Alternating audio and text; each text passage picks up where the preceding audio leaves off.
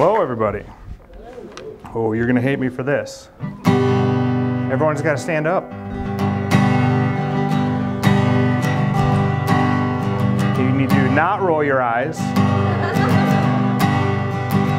Everyone up, everyone in the back. Okay, now maybe hold hands. Hold your neighbor's hands. Who doesn't love folk music? Come on now. Is everyone there? We're going to do one quick song. Sing along with me if you know it. Do you really think we're actually going to sing a song? Sit down.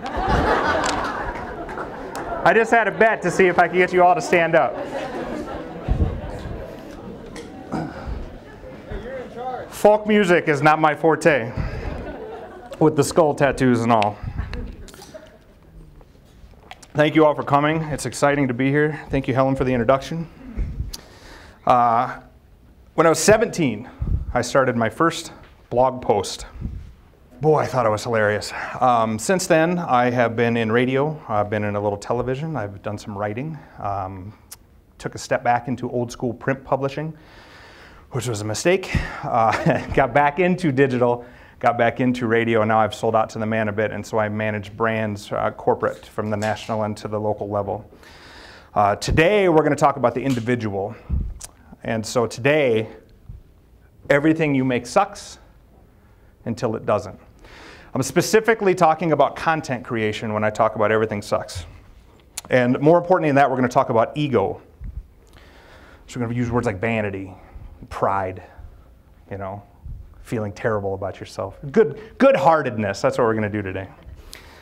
And so when we're talking about your ego, we're talking about, there's this old saying that I love, and this is the reason a lot of people hate media people, or not everybody, but some. There's this old saying, without self-love, there's no love at all. And some people hear that and they roll their eyes because I have an ego the size of Texas. And to me, what that means is if you can't like your own work, if you can't like what you make yourself, then how you can expect a room to like it. So more importantly than ego, we're going to talk about content creation. What is content creation? This is how I define content creation.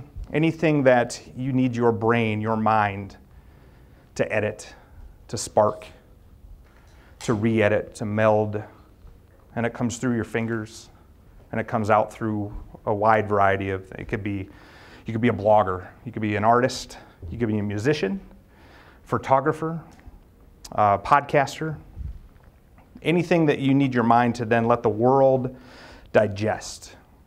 And digest in the world can be, your world can be Rapid City, your world can be South Dakota, your world can be fans of banjos, it can be the world if you're that ambitious.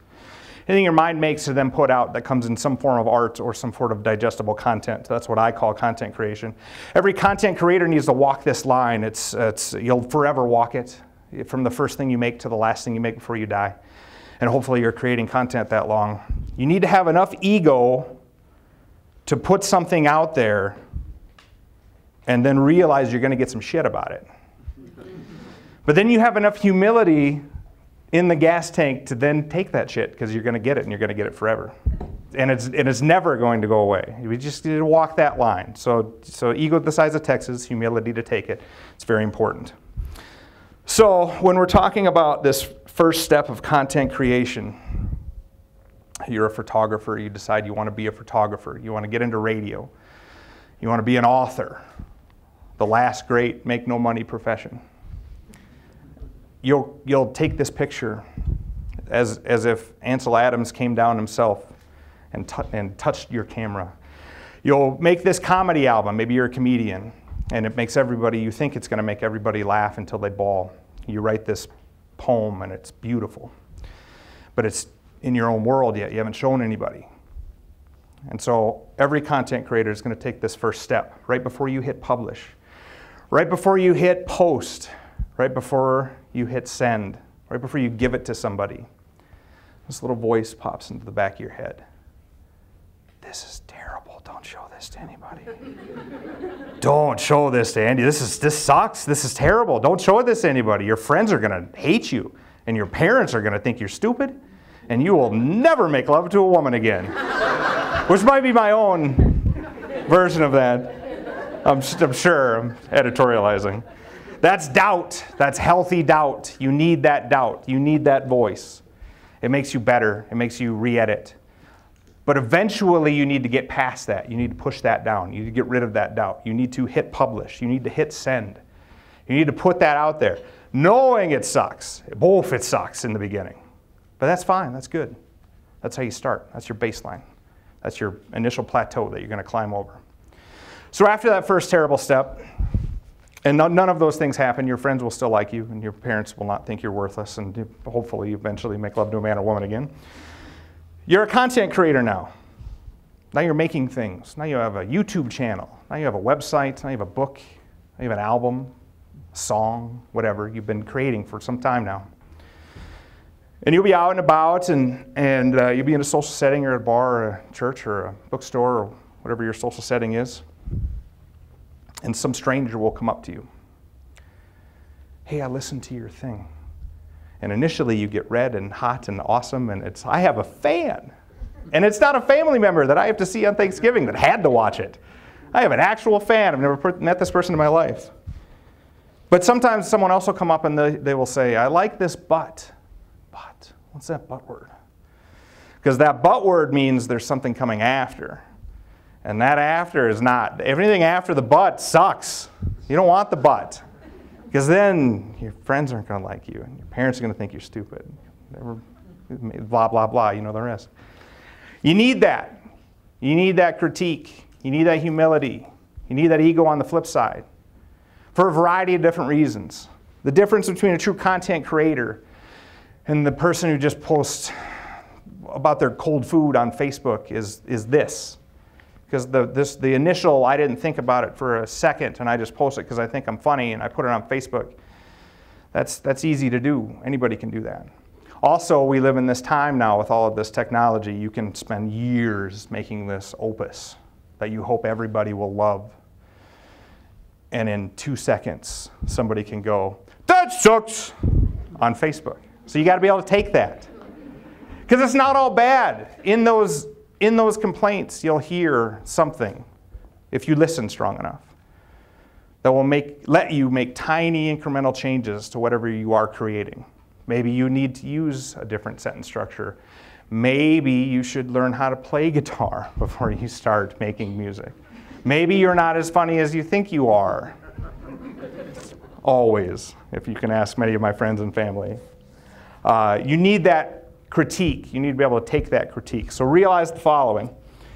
You're always going to live in this world, on this side and on this side. And on this side, you're always going to have this doubt internally in your own mind. This sucks. I hate this. It's good. You're going to need the edit. You make it the first time and you never make any edits, you're just going to suck forever. That's the plateau. You need that internal doubt. But you got to put that doubt away eventually. And then on the flip side of that, you're going to get critiqued forever. Good. You want it. It's healthy. Knock you down a peg. But it's more than that. In that tiny incremental critique, you'll get better. Once again, past the plateau. So if you're going to make things, you're going to live in this world of suck for, ever. It's just going to, be there. Doesn't mean your work is always going to suck. What you make is eventually going to get better. Ask any comedian. They bombed for 10 years before they were great. I sucked now. You get better though. You got to start with a baseline. So I just wanted to end with a little bit of a list here, if I can. We know about the first couple already. And the first is everything that you make sucks until it doesn't. And know that there's an and doesn't. Some people will get it in months. Some people will get it in years. But there is an and doesn't. And it's good. Then know that you're going to take criticism. And that's going to suck until it doesn't. So those two things are good. And I can't repeat that enough. But then there's this next step. And you're going to know when it happens. Eventually you're going to be able to stand up, wake up one morning, have this epiphany. Hey, I'm good at this. I'm good at this. It's great. And if you think you're there and you're like, well, maybe I'm good at this, you're not there yet. One day you will wake up and whatever art you are creating or whatever you are publishing, and you will know you're good. And that plateau breakthrough is fantastic because then you realize how far down the road from great you are, which sucks again. You repeat this cycle over and over. Once you know you're good, then you know you're not great, then you know you got to keep going. So maybe you're funny, but you can be funnier. Maybe you're smart, but you can be smarter. Maybe you are a fantastic artist, but you know your trees. Not quite. You're getting there. You'll know when that happens and take the next step. It's alleviating the plateau is what we're looking for here. The next thing I'd like you all to do, especially for you younger people, maybe you're in the beginning stages of thinking about maybe being a content creator, you need to diversify a little bit. So if you want to be an author, learn a little bit about web design, learn a little bit about graphic design. And it's less about self-sufficiency and saving money in your own project. The diversification of your talents then allows you to find out what you actually might be better at. That blog post when I was 17, which I wish I could find, but it was probably on some GeoCity site that doesn't exist anymore. Oh, I thought I was funny. I'm Carlin, 17 years old, grew up in a pig farming town, 800 people. I'm hilarious. I have a world view. No, I was wrong. Turns out I also can't spell worth a shit. So writing is going to be hard. But I diversified. Got into web design, kind of sucked at that. Found radio, good at radio. All right. This is my speed, this is my jam. Microphone, big ego, perfect. I have it. So diversify a little bit. And it's good for you because you'll suck at a few other things and that's also healthy. Once you have diversified, then hyper-focus, which is a flip of the coin. Once you find your thing, focus on that thing. Grab onto it tight, like a rodeo bull. Do not let it go. You need to hyper-focus on that thing and get better at that thing. In the words of the great Ron Swanson from Parks and Recreation, don't half-ass a bunch of things, whole-ass one thing. That's good for you. One of the most important parts, and no one wants to do it, and it might be the suckiest of the suck, you need to practice the unsexy parts of what you are creating. The edit. There's beauty in the edit. There's beauty in the revision. There's awfulness, but beauty after you're done. When you're 40 hours into a project and you thought it was going to be great, it's not. And you wake up one day and you're like, this sucks, we have to start over. Which is awful. It's the unsexy part. You got to focus on the unsexy part. It's the only way to make the sexy part better. Sexy part, by the way, never includes money. Let's quash that right now. Blogging is not your parents' idea of how you're going to make that money. But it's not about the money. It's about the creating. So focus on the unsexy parts. Focus on the revision, how to make it better. Once again, we're keeping that plateau from happening. We don't want the plateau. We want the next step. I'll end with this. Everyone's got a timeline. You need to follow your timeline. Everyone's timeline is a little different in everything that they're going to create. And there's different timelines. There's technology timelines. I shan't be pinning anything on Pinterest ever. It's just not going to happen. That technology has passed me by. I'm 34. It's not going to happen. But it's not just technology. It's more about setting goals. So if you want to be a comedian, how long until you're on stage? How long until you turn 10 into 20 minutes? You want to be an author? How long until your first chapter's done? How long until your first book's done? How long is it going to take you to do the revision? You want to be a musician? How long is it going to take you to get up on stage? Then after you're on stage, how long is it going to take you to make a single? YouTube exists for a reason. You don't need a studio. You need a camera and a voice and a guitar. You can borrow mine. Set goals. It's fine if you don't meet them. Try to meet them. That's the importance of it. Follow that timeline. Once you break those goals, set new goals. Follow your timeline. Then after you've done all of these things, and after you've sucked for an incredibly long time, and it's going to seem much longer to you, I assure you, make some content. Just make it. Just keep making it, and keep making it. Then make it some more. Then you can send it to me, and I'll critique it, and then you can see if I'm a moron or not. But just make it, and I thank you for listening.